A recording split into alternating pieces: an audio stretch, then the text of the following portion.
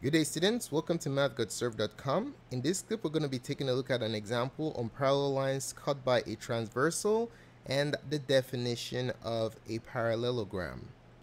Question: in the diagram below, lines K and L intersects line M and P at points A, B, C, and D. Which statement is sufficient to prove ABCD is a parallelogram? So we want to prove that it's quadrilateral formed as a result of the intersection of these lines. We want to prove that this quadrilateral right here is a parallelogram. Okay, so we have four options that we are going to be looking at.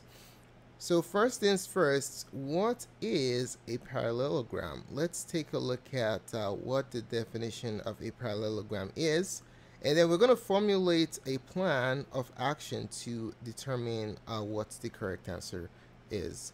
So for the definition of what a parallelogram is, we're going to go to our website, Mathgotserved.com. You can go to geometry, the geometry link.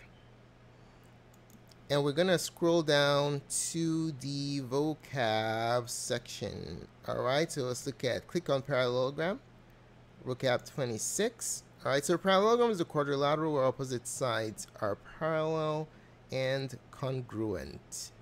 So in the particular example that we're looking at right now, we're going to be focusing our attention on the parallel orientation of the line, okay, because we're not given any measures. So if you take a look at our parallelogram here, you can see that AB is parallel to CD and BC is parallel to AD. Alright, so if you have any quadrilateral where opposite sides are parallel, then that quadrilateral is automatically a parallelogram. Alright, so let's formulate a plan of attack to help us answer this question.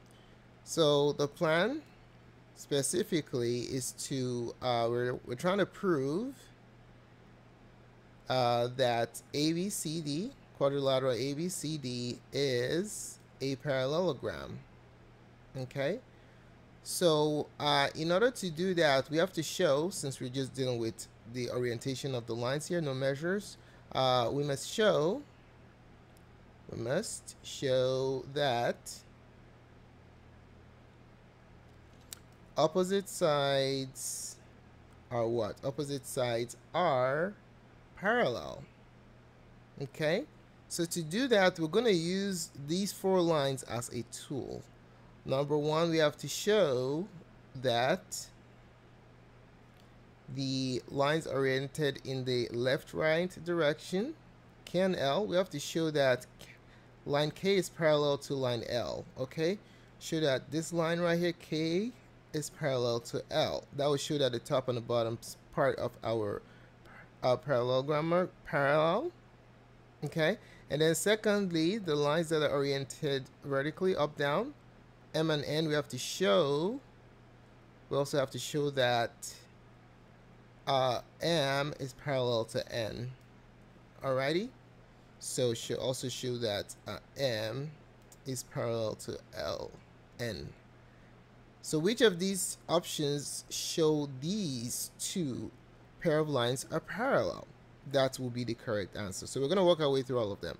Let's start with option number one. So option number one, we have angle 1 is parallel to angle 3.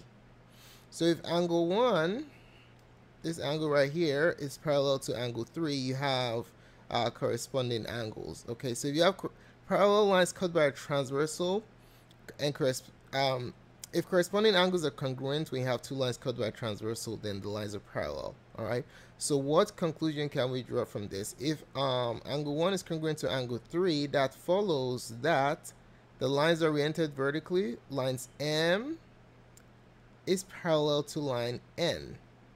Okay, that's necessary, but it's not sufficient. It shows just condition number 2.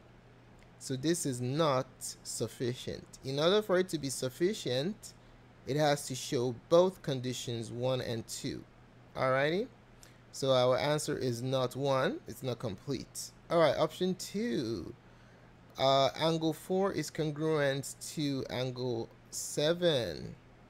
So if angle 4, let's take this one out, is congruent to angle 7, this one right here, angle 4 and angle 7. What we have is alternate interior angles. Alrighty, so if you have lines cut by transversal and alternate interior angles are congruent, then those lines are going to be parallel. So this option 2, basically helps us to see that the lines are oriented horizontally, line K and L are parallel. That's just only condition 1. Alright, so it's necessary but is not sufficient. This is not sufficient. Remember, we need 2 conditions, namely 1 and 2, to show that this is a parallelogram. Alright, so it can be number 2 because it's not complete. Alright, let's move on to 3. Well, we have a pair of conditions here, so this looks promising. So for option 3, angle 2 is congruent to angle 5. So angle 2 is congruent to angle 5. Alright, and then angle 5 is congruent to angle 7. Bam, like that. Alright, so let's look at that. So for option 3, if angle 2 is congruent to angle 5,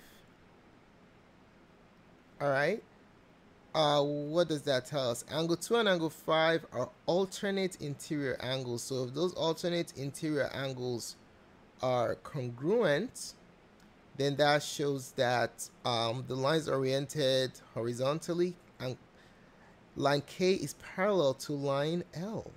Okay, so it shows that K is parallel to L based on the fact that these 2 angles are congruent. They're alternate interior angles. Now, if you look at 5 and 7, these are corresponding angles, all right, involving these 2 lines right here and transversal L. So also, if angle 5 is congruent to angle 7, since they are corresponding angles, guess what? It follows that the vertically oriented lines M and L N are parallel. Beautiful. That's exactly what we need to show that these 2 pair of lines, the ones oriented vertically and horizontally, are parallel. Okay, so with these 2, this is sufficient to prove that. So this automatically shows that ABCD is a parallelogram, right? A sufficient condition because it satisfies conditions 1 and 2. Bam, bam. All right. Okay, so we know what the answer is. The answer is option 3. Let's just take a look at the last one just to make sure that our answer is correct. So for option 4, what do we have here? For option 4, we have angle 1 is congruent to angle 3. So angle 1 is congruent to angle 3. We have corresponding angles here. All right, so let's write that down. Angle 1 is congruent to angle 3. So what does that tell us? So we have these 2 corresponding angles in this cluster of 2 lines cut by transversal. Then we know that the lines going up and down, M and N, are parallel. M is parallel to N. Excellent. And then angle 3 is congruent to angle 4. Angle 3 is congruent to angle 4. So this angle is congruent to this angle right here. So that is always the case. That doesn't tell us anything. Angle 3 and angle 4 is just a definition of vertical angles. We know that all vertical angles are congruent. All right? It doesn't have anything to do with parallel lines. Vertical angles in this case does not show us anything concerning parallel lines. If you're looking for parallel lines, you're looking at corresponding angles, alternate interior or exterior angles, or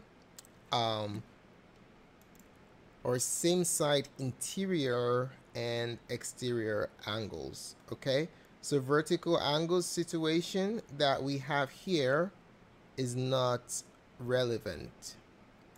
So in the context of what we're looking at right here, parallel lines, trying to show that lines are parallel, this information that we are getting from here is not relevant. Okay, not relevant.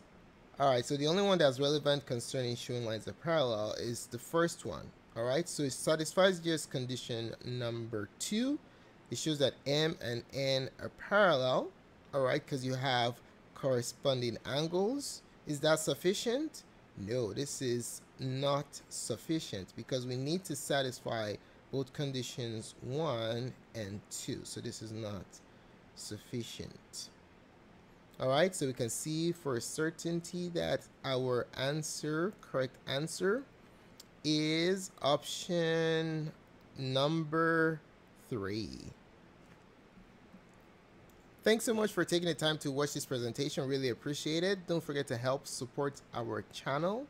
Tons of support resources can be found at mathgotserved.com to check it out. If you have any questions about what we just went over or any geometry concepts in general, you can specify it in the comment section below and we'll be more than glad to support you. Thanks again for watching and we'll see you in the next video. Goodbye.